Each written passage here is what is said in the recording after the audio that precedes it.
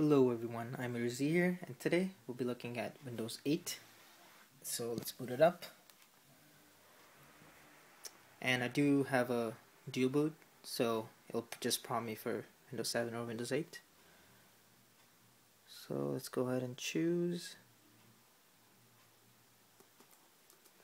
Alright, and it's booted up already. So this is a new lock screen that you get if you have a password set up, but if I didn't, then it would go straight to start screen. So to unlock, just slide it up, and I have a picture password set up. You can have all sorts of gestures, but I just have a simple 3-tap on this circle. And there you go, the new Metro UI of Windows 8. And you can always switch back to the old UI with just a simple tap. So it's easy to switch between the two. And everything works really fast. It's really smooth. And I will be doing a full preview of everything that's changed, the whole UI, how it works. And so look out for that. Alright, see you in the next video.